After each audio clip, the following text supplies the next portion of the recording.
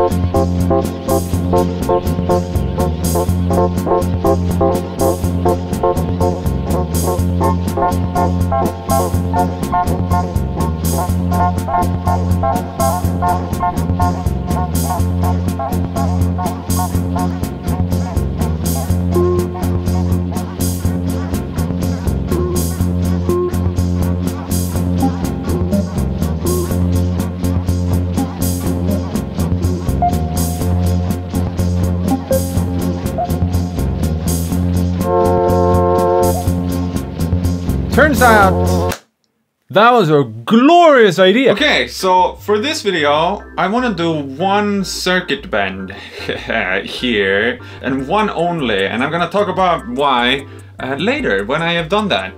But we can see here one IC, one chip, and that one, according to my research, takes care of all the accompaniment type things. And then on the other side of this one, we have a huge one here. And that one has a very easily accessible, at least for a screwdriver, clock source, which is that thing. So what I intend to do is simply replace that one. I make it sound so easy. But yeah, I'm gonna replace it with an LTC 1799, which I have done in a couple of videos before this video. And actually, it's something where we have started exploring making our own smart little circuit bending thingies. That's hopefully, yeah, gonna be something that I'm gonna talk a lot more about in the future. But as of right now, you can actually go to magpiestuff.com and you can get a pre-prepared PCB that you can order yourself, which is my take on doing a little PCB for an LTC 1799 with some quirks on it that I figured would be very practical for me to have. So it's free, you can just download that, you're free to support us if you want to. But yeah, more info in the future. I just wanted to say that things exist. But yeah, this little thing has 3 legs that we are interested in, going into 2 pins on this IC here. So they go in on pin 8 and 9. One of those is hopefully all that we need to plug in our new clock source to, but we kind of need to figure out which one, because all the solder points with the yellowish nastiness around it is what that one goes to a ship. Okay, so I'm gonna be honest, I don't actually know what to think, so I'm not gonna bother thinking, I'm just gonna do. Yeah.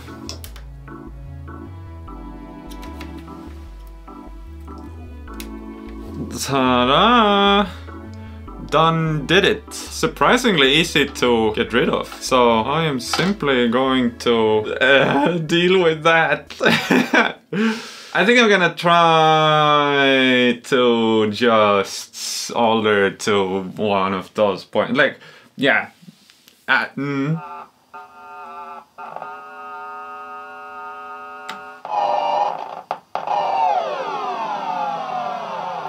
No problemo. Wait, that's all I had to do was wire it to that point.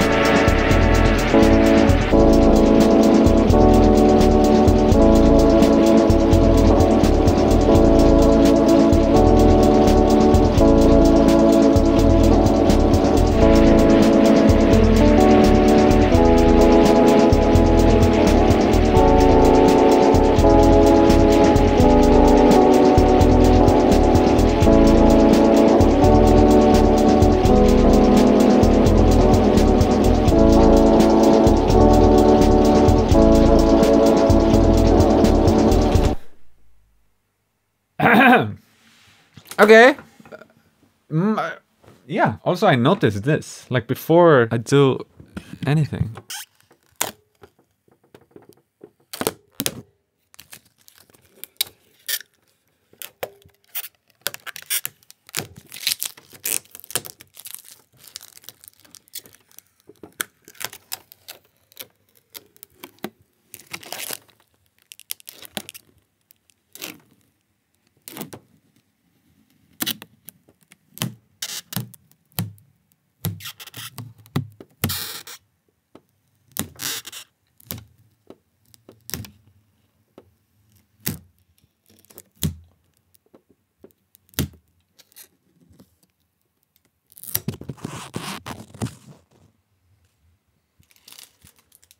So, yeah, naturally, so I made a video on this recently, the CK-500 by Casio, and I asked for suggestions in the comment section on how I should hack it, and I got a lot of suggestions, so thank you very much.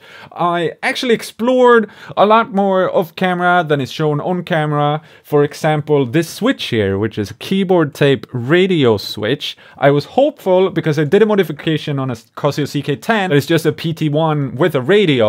And with that one, I was able to very easily attach a tiny piece of tape to like the inside of this switch to make it, yeah, possible to play the keyboard at the same time as you play the radio.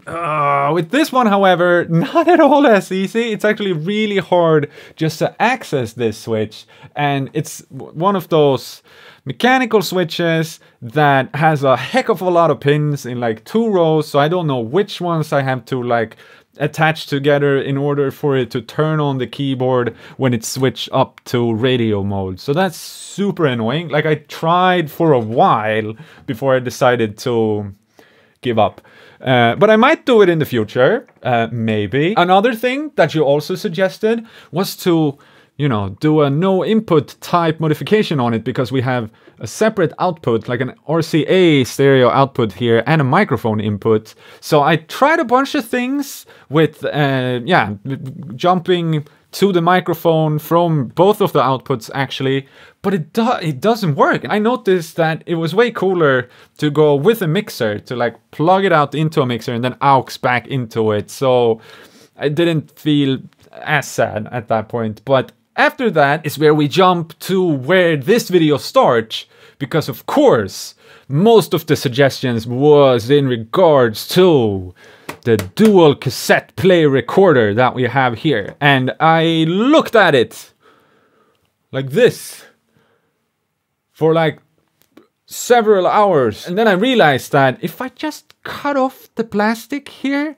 like I did, then I can like make it so one tape can run over to the other side and go into another tape. So when this one plays, it is pulling the tape from this one. Yeah, it's pulling it over. And then if I record on this one, it's gonna be like a tape echo, you would assume. But since we have the dubbing function, so it's constantly recording back from this tape to that tape, it becomes a looper, or like a really weird degrading delay that is constantly gonna loop it back and slowly but surely just completely destroy.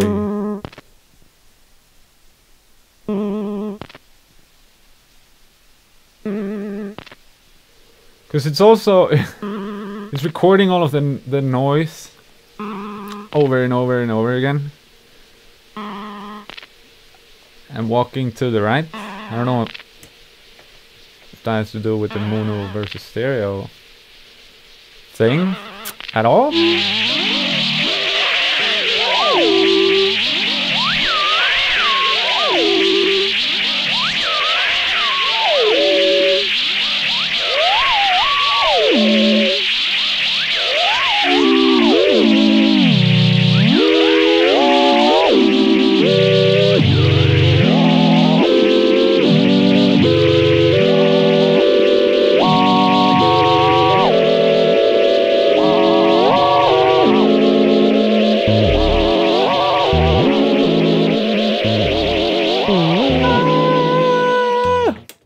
Yeah, you can get very crazy, very fast, which is really, really cool. But with this setup, I then decided not to do any tape speed modifications and stuff like that, at least for now, because based on the assumption that one tape running slower than the other tape, when I put them both in play, is gonna not be great, because there's the danger that tape starts building up in here, so I don't know, I could maybe, but I really wanted to keep this part so that I have it looking very much like nothing has been done whatsoever. It just happens to have this very, very unique function, I would say. Like, have you ever seen anything like this before with a keyboard that has a tape looper on it? It's just really, really cool and very, very easy to do also. Kind of finicky, but at least you don't have to put together a tape loop.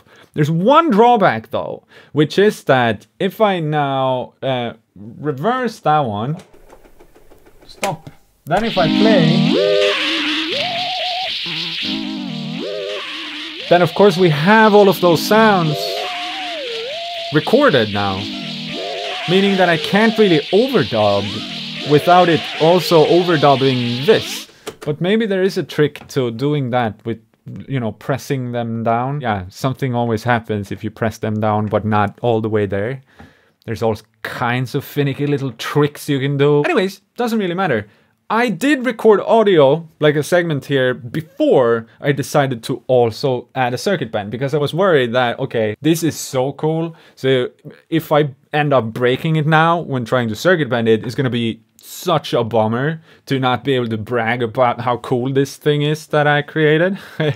So I recorded that, and then I went straight into circuit bending it, and yeah, that just turns out to be really cool also. And now we're gonna get a tiny bit information heavy here. So this one, I already had some clues. I was like, oh, the drums, it really reminds me of how you do sounds on the Casio MT400V that I happen to have. And I asked you if you know, like, do you think you know what it is here on the inside?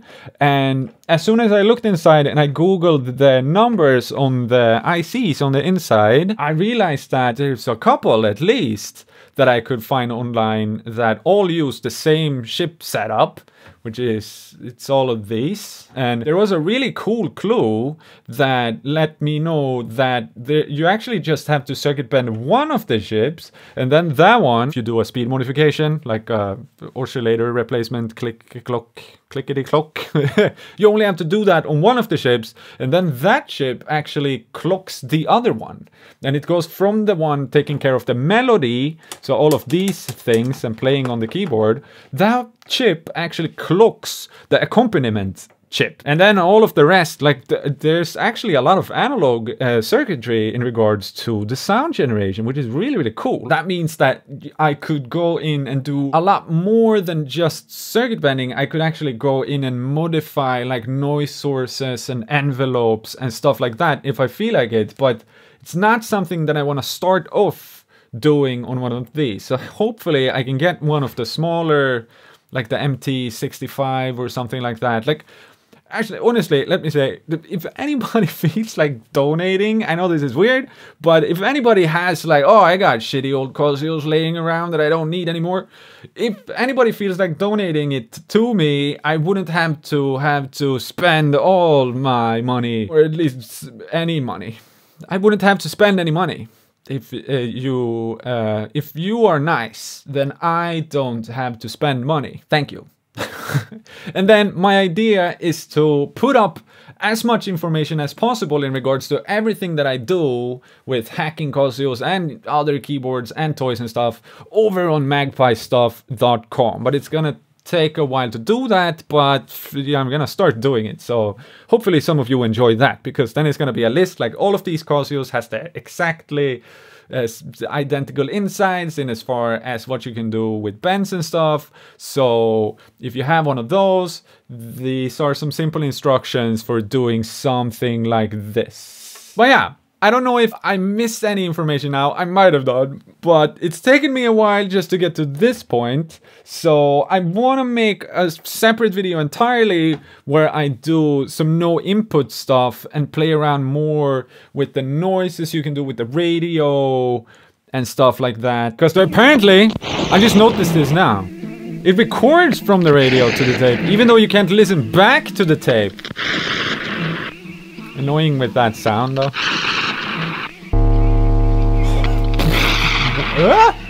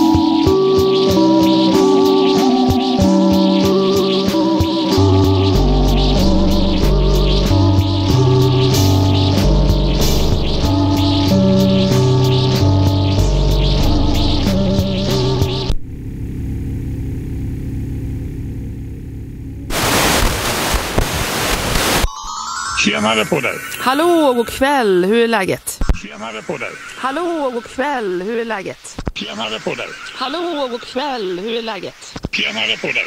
Hallå, god kväll, hur är läget? Tjenare på dig. Hallå, god kväll, hur är läget? Tjenare på dig. Hallå, god kväll, hur är läget? Tjenare på dig. Hallå, god kväll, hur är läget? Tjenare på dig.